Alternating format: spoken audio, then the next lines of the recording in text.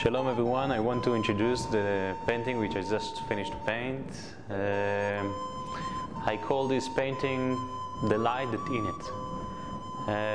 You can see over here the two tefillin which we are wearing when we are praying. This is the tefillin which we put on our hand, and that's the tefillin which we put on our head.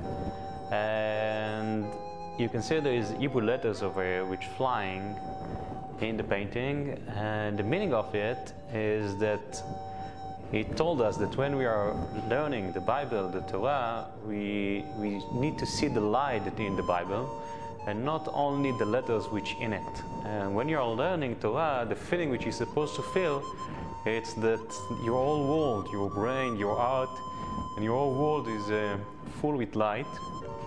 And the letters are over here. It's also Hebrew words. And over here it's written Lev, which is out, and that's when we put that tefillin on our hands, that's bringing God's light into our heart. And over here it says Moach, which is brain. When we put the tefillin on our head, it's supposed to bring God's light into our brain. And that's the same letters, the same words are in the book also. It says here Kaved, which is liver, Lev, which is heart, and Moach, which is brain.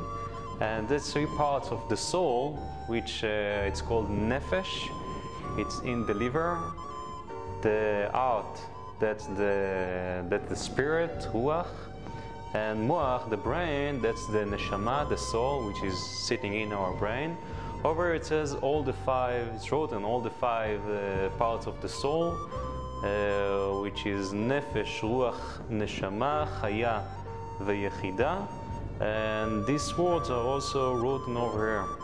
What I try to paint in this painting is the feeling that when you are learning the Bible, learning the Torah, and put on tefillin, you're supposed to feel in a different world.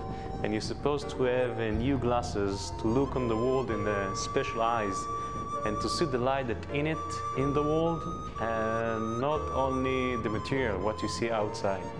To look deeply inside and see the light.